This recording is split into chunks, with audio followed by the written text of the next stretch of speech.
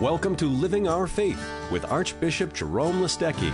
The latest news, important issues, and stories of Catholics living their faith in the Archdiocese of Milwaukee. Here's co-host Bob Bennis.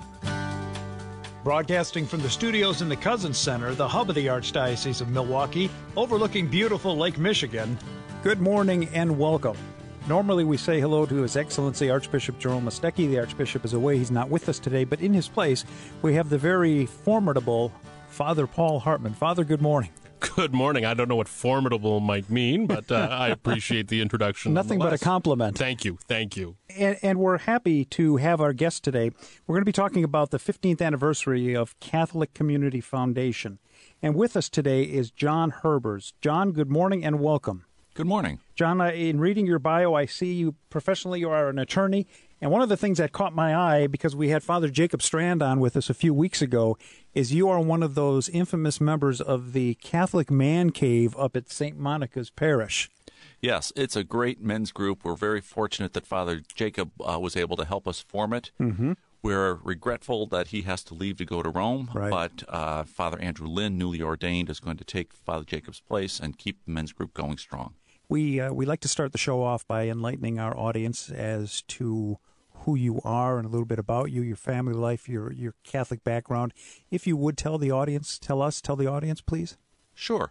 Born and raised in St. Louis, Missouri, cradle Catholic, mom and dad, strong faith life. I went to St. Gabriel Grade School.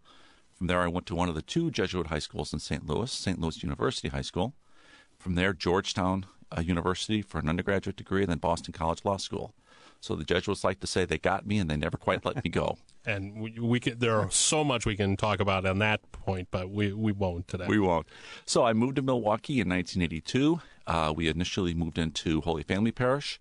Then our family grew, and we needed a bigger house, but we stayed in Whitefish Bay, so then we changed parishes to St. Monica, where we've been for 25 years. My wife, Norma, and I are very, very engaged in the parish life, in the school life, and lots of different activities around the community. Tell us how you started getting involved and got connected with the Catholic Community Foundation. Well, I've always been interested in doing things that serve the mission of the church and serve the church itself. So about 10 years ago or so, I was invited to an annual reception that the foundation had for advisors. I went to learn about what the foundation was doing. I liked what I saw. Pat Mahegan, who was also a St. Monica parishioner, he's an accountant with Deloitte & Touche, invited me to think about joining the board. I joined the board, and now 6 years later, I'm still on the board. This year, I'm the chair of the board of the Catholic Community Foundation. Well, and you'll never get off. I mean, that's the way Catholic institutions work, or something else will take its place very quickly. The Catholic Community Foundation is a wonderful vehicle that in the places where I've served, presently Catholic Memorial High School, we do benefit from some grants and some designated funds within it. I think it's a profound opportunity for individuals within the community to participate in the works of the church, and maybe you want to offer some reflection on that. Some of the wonderful annual report. What are some of the elevator speech about the benefits of the Catholic Community Foundation? The Catholic Community Foundation allows individuals and families to perpetuate the work that they want to see done in our corner of the world, our Archdiocese. From the beginning, our foundation's footprint was the same as the Archdiocese. We don't keep all the money here in the Archdiocese, but we hope that most of the work can be funded here in the Archdiocese. It allows not just individuals and families to support the work of the church, but we also have a second mission, which is to help Catholic organizations, often schools and parishes, handle their investment management. So we actually are the investment agent for 59 agencies, 92 different funds, wow, where the parishes, for example, give us some or all of their endowment fund. We have an excellent team of investment advisors. Everything is socially screened through the USCCB, the Catholic bishops screen, and the parishes have an easy, simple, very productive way to invest their money. You operate under the 10 counties that make up the Archdiocese, but you are separate from the Archdiocese. Absolutely. 15 years ago, we were separately incorporated. We have the only connection to the Archdiocese is we're here, and we're doing much of the same work as the Archdiocese itself does, but we are absolutely separate and distinct. The notion of a community foundation is fairly common, though. It's a secular legal reality. Yes, in the greater Milwaukee area, we have many community foundations. The Greater Milwaukee Foundation is a perfect example. So this is not unique. There are other Catholic community foundations across the country, often diocesan-based. And so ours is unique in the sense that it's here, but it's not unique that it's the only one across the country. And when you talk about the works that you have done, in particular in the time that you have been part of the board, give us some of the highlights of what stand out to you that you are most proud of, if you would please. Sure. Well, when our foundation was formed, a sizable portion of the funds were dedicated to serving healthcare needs in the greater Milwaukee area. So half of our grants are given just for healthcare. Now, we define that fairly broadly because it's not just hospitals and clinics, but it's wellness. We're seeing more and more wellness programs, which is an important aspect of healthcare. But beyond that, it's educational, it's faith formation, it's leadership formation.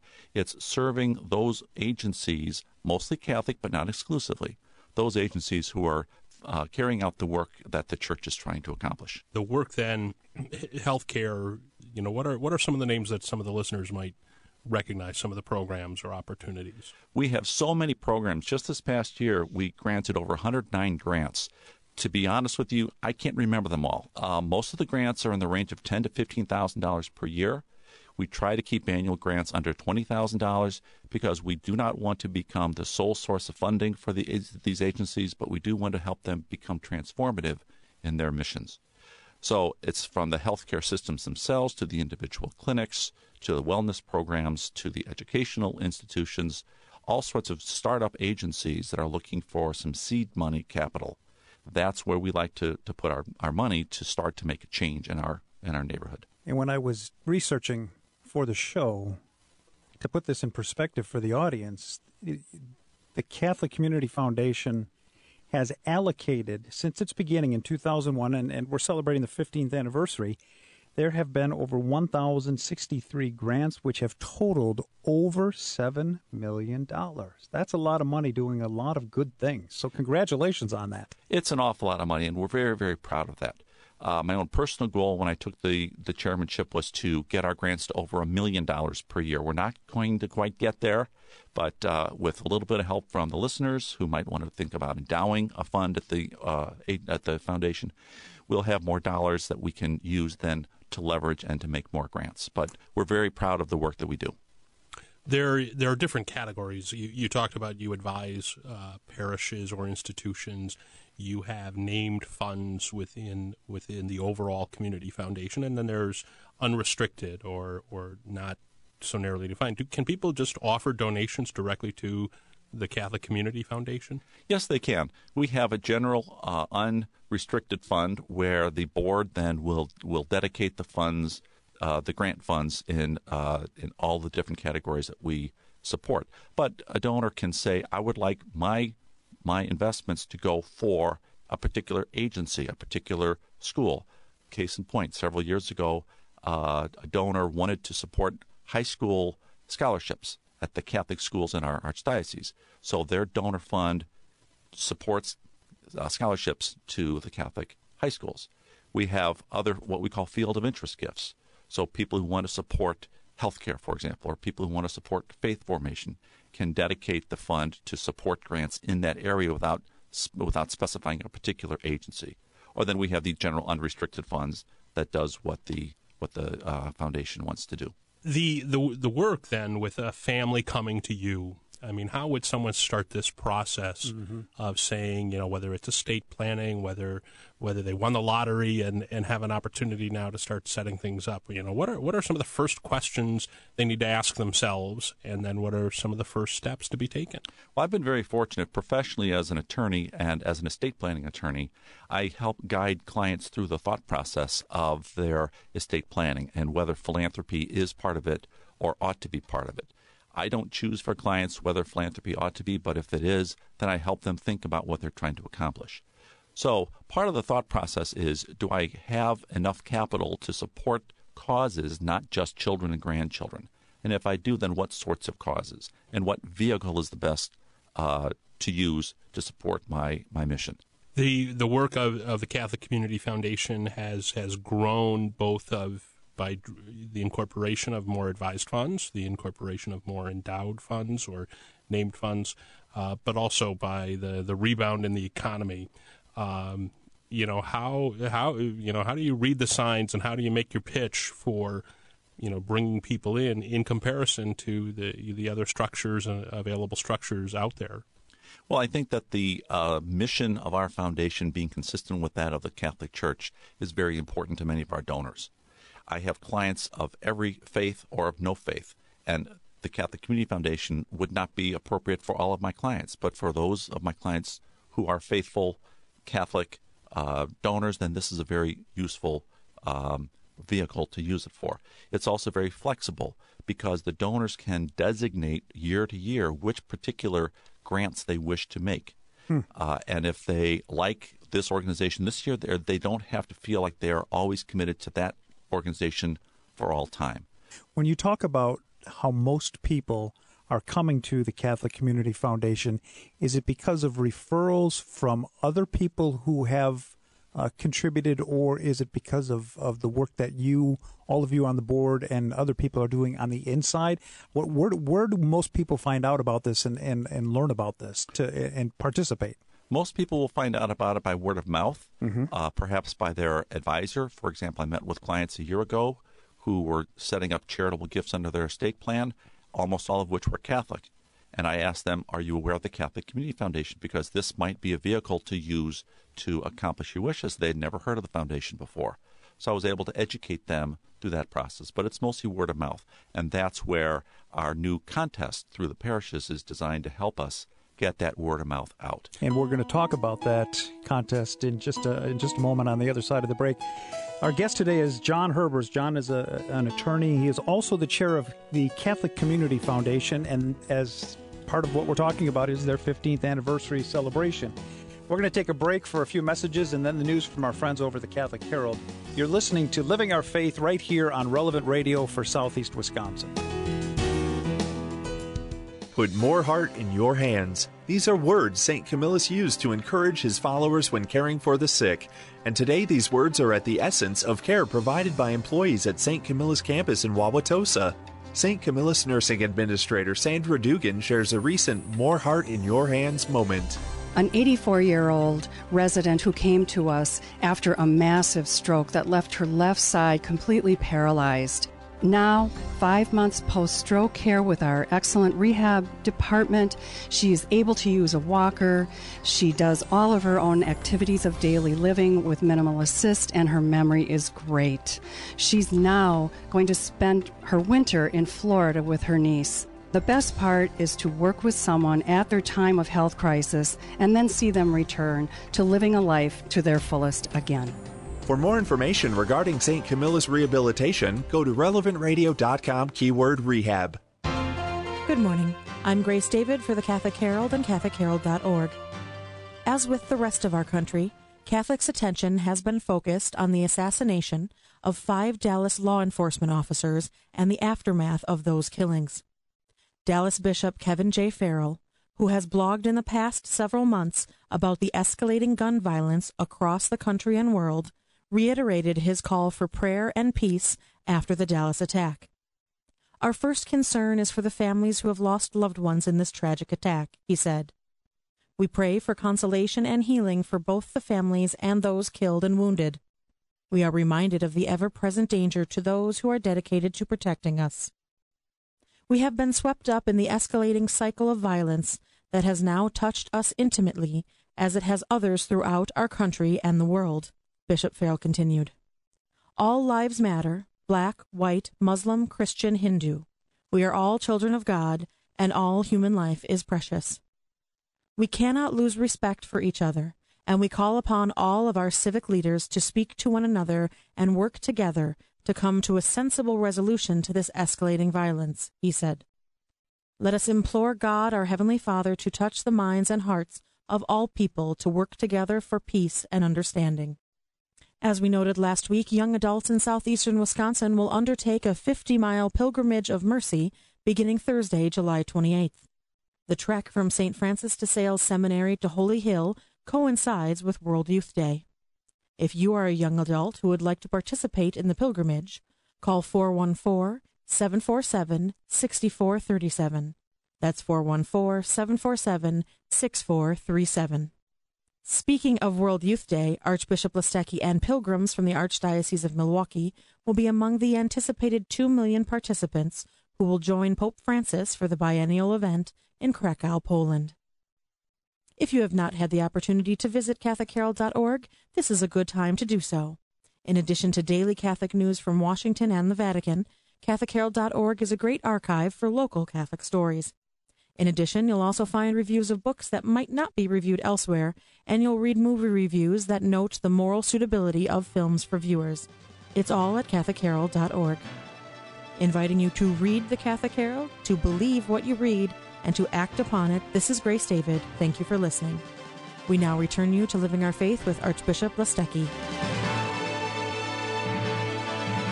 Welcome back to Living Our Faith. Our guest today is John Herbers. John is a parishioner along with his family up at St. Monica's in Whitefish Bay. He is also the chair of the Catholic Community Foundation, and they are celebrating their 15th anniversary, and we're going to talk about that now. We're also joined in the studio here by Father Paul Hartman. Father Paul is sitting in for the Archbishop today, who is away. And it's a pleasure to be here, Bob.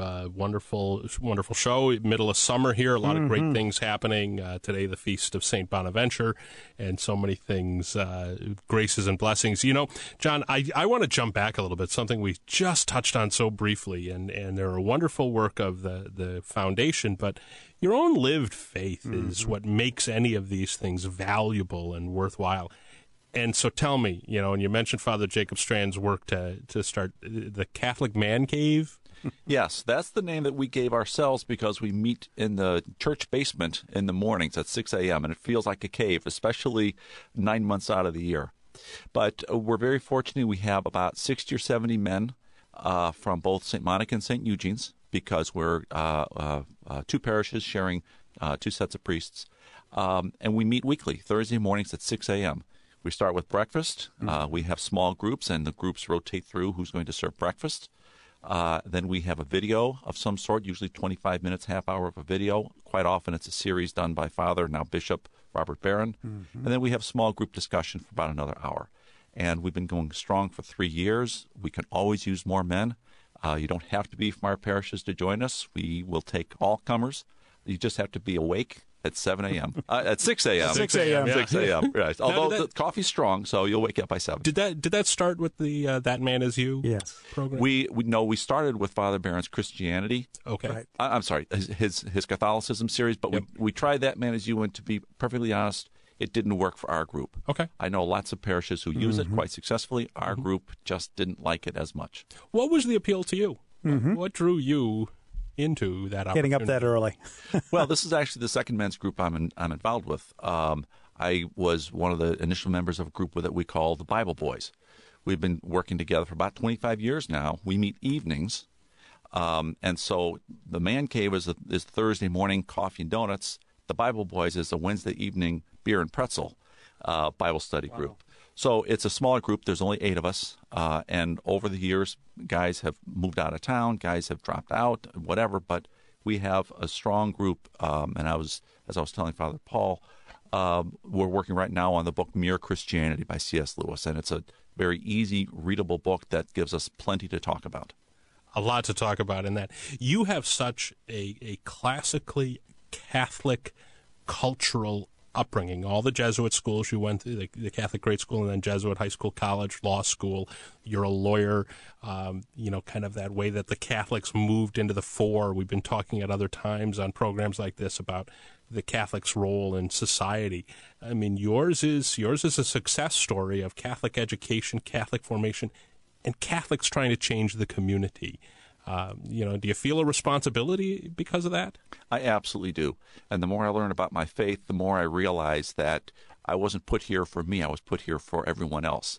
And so everything I do, I view through the prism of what is the ministry that God has given me. It's not an ordained ministry, and it's more than just the married life vocation. It is to be God's hands and feet and eyes and ears here on our earth. So tell me how then the Catholic Community Foundation, is that a ministry? It absolutely is. It was a leading question. I was leading the witness. Well done. Yes, thank you. Counselor. Well, as with everything in a professional's life, there's so many hours in a day, and we have to find ways to not just serve our clients, but also serve our community. And the Catholic Community Foundation is one of the many activities that I've chosen to get involved with that serve the community as well as my family and my parish and everyone.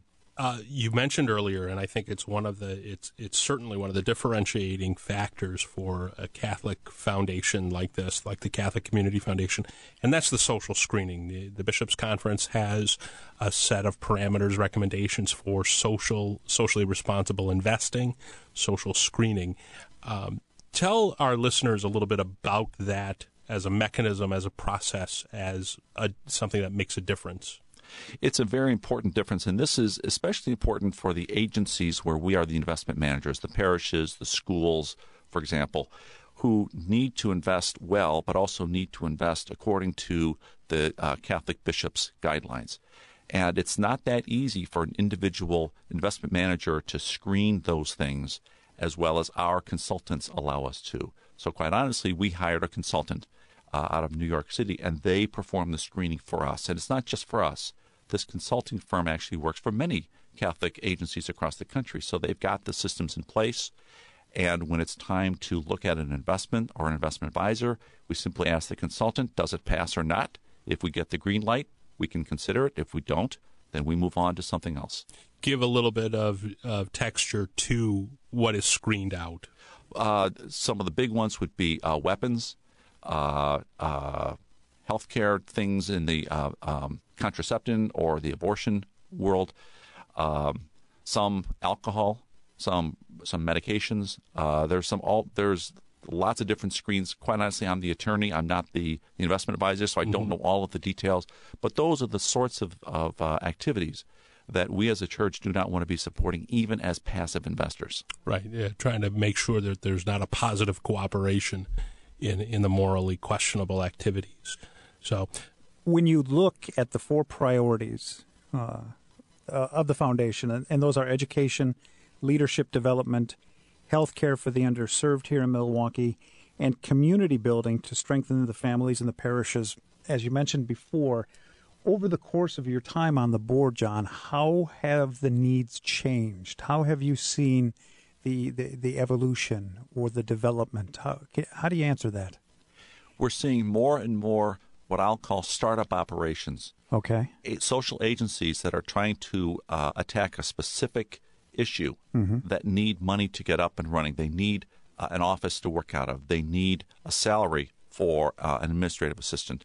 And what we're finding is that there's not one solution to all problems, that there's many solutions to many problems. And so by letting the free market of philanthropy, so to speak, work its magic, we're able to support the good works of lots of different causes. We spoke in the first segment of the program how people can bring to bear their own stewardship, their own ability to invest or start up funds. Now, you draw just grant requests from parishes, or is it a wider group? Well, for this particular contest, it's just from parishes. But in general... Well, I think you have to tell everybody about the contest. Let's restate the contest. Okay. So in honor of our 15th anniversary, we're having a contest that's open to all parishes in the Archdiocese, all 200 parishes. We're going to give away gifts of $15,000 each, a total of 5 of those gifts, so $75,000 out of our budget for grants. We will be giving to 5 different parishes to do something that's unique, that is not a budgeted expense, that is on their wish list, an activity and a new program, something that will help them jumpstart something that they're trying to accomplish in their corner of the Archdiocese. So if a parish had a wish that could be fulfilled with those $15,000, the question to them is, what would it be? And then there's a submission process. Exactly right. What we're hoping is that the entire parish community gets involved in this process and gets ideas that percolate up through the pastoral council, through the finance council, through the school committee, but that the pastor is able to draw on the strength and mostly the creativity of the entire parish community to come up with an idea to satisfy a wish that the parish can't otherwise fulfill. And who's going to be told about this? The pastors have already received something or will receive something, or they have to come straight to the foundation? No, the pastors have received all of this information. We've publicized it in the Catholic Herald. We are asking that each parish publish an ad that we created and forwarded to them in their bulletin, and that the pastors speak from the pulpit sometime during the month of May or June to advertise this to the community. Our application deadline is August 1st. Then during the month of August, our board will look at all of the submissions. We hope we have 200 to choose from, and we will pick the top 5 best ideas in the Archdiocese, and we'll be happy to announce the winners and the grant recipients at our reception in December. Now, the contest is designed for the parishes, but the grant requests that the Community Foundation, the Catholic Community Foundation, entertains are not just from parishes. You've talked about the different organizations. Correct. This contest is unique in that it is only for the parishes, but our general grants typically are not for parishes. Most of our grants are for social agencies as opposed to parishes themselves. We are about to go into our last break, reminding the audience that everything you need to know about this show is at archmil.org, and you can also check us out on Facebook. A link to the Catholic Community Foundation is available at archmil.org, or if you want to learn more right now, you can go to legaciesoffaith.org. Our guest is John Herbers. You're listening to Living Our Faith here on Relevant Radio for Southeast Wisconsin. Many of us at some point in our lives must face a decision regarding how we can best be cared for when rehabilitation is necessary following surgery or a medical crisis. Hear from St. Camillus Nursing Administrator Sandra Dugan regarding the exceptional rehabilitation program at St. Camillus. What makes St. Camillus Rehab unique and special as it compares to our competitors is that we are the only continuum of care campus in the area that offers skilled nursing, home health, and outpatient services. You will get consistent staff throughout your rehab journey, and there's excellent communication throughout the continuum in order to promote maximum outcomes. They also can continue with the home care therapists that they have already come to know and trust in their own home when they're discharged from our facility. For more information regarding St. Camillus Rehabilitation, go to relevantradio.com keyword rehab. That's keyword rehab.